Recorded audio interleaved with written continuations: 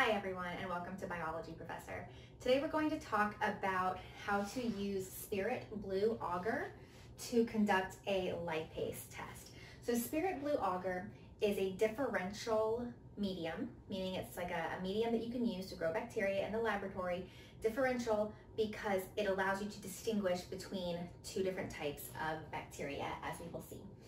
But to understand this, first we need to talk a little bit about triglycerides. So triglycerides are a kind of lipid macromolecule that can be used as an energy source and also as a source of carbon.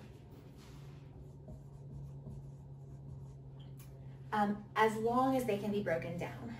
This right here is kind of a generic triglyceride. So it's composed of two major things. There is a glycerol molecule on there that has reacted, esterified with 3 fatty acids. And those are these long tails right here. And so this is what a triglyceride looks like. We as humans eat food with triglycerides all the time and break it down, and can use this as a source of energy by breaking down these bonds that releases energy, and as a carbon source, because these long tails that I've drawn right here are long hydrocarbon chains, so very carbon rich in there. So these can be broken down by an enzyme called lipase. So lipase or lipase, it breaks down lipids.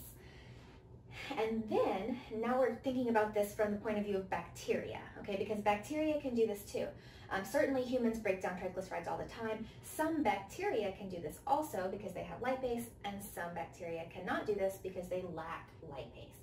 So from the point of view of the bacteria, they can secrete this lipase enzyme if they have the gene for it to break down triglycerides, and then the individual components, like the glycerol and the fatty acids, those can actually then cross the bacterial cell wall. And once they have crossed the cell wall, they can be used. They can enter glycolysis or enter the Krebs cycle, depending on which one we're talking about here. And they can then be used to extract energy. So they can then be used as an energy source in the process of aerobic respiration. So now let's talk a little bit more about the Spirit Blue Auger. Bacteria can be either lipase positive, meaning they have this enzyme so they can break down triglycerides and use them for energy and carbon. An example of a lipase positive bacterium would be Bacillus subtilis.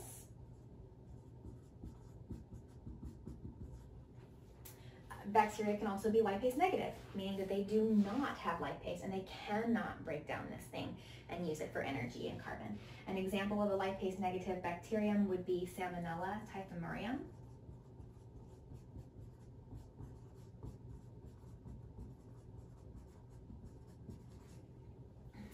Now let's talk about the Spirit Blue Auger. It has a dye in it called Spirit Blue dye, which makes it blue, and that is our indicator, meaning that it's the Spirit Blue dye, it's a change to the Spirit Blue dye that is going to tell us whether lipase is present or not. There's also some kind of emulsified lipid. This is something like corn oil or olive oil, just some source that's very rich in triglycerides. And then there's going to be Auger. And remember, Auger is just a solidifying agent. So it keeps the media solid instead of liquid, and then the bacteria can grow on there. And so the method for a lipase test is to use Spirit Blue Auger, and then to do what I'd like to say are our 3 I's. So first, inoculate. So you inoculate with the test bacteria, and that means just taking a loop, getting some of your test bacteria, and then streaking it down the plate. So maybe we do this with species A, and we do this with species B. So we've got 2 streaks on there, 2 different types of bacteria that we're testing. So that's the inoculation. The second I, you can probably guess, is incubate.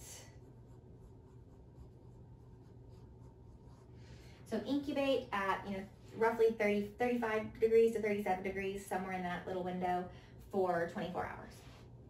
Then you come back, and our third I is identify. And this is where you're just going to observe the plate to see what happened. Specifically, you're looking for the presence of halos around the streak. So if you come back and the first streak that you did for, we'll say, bacterial species A, maybe it looks like this. So you've got a halo around it.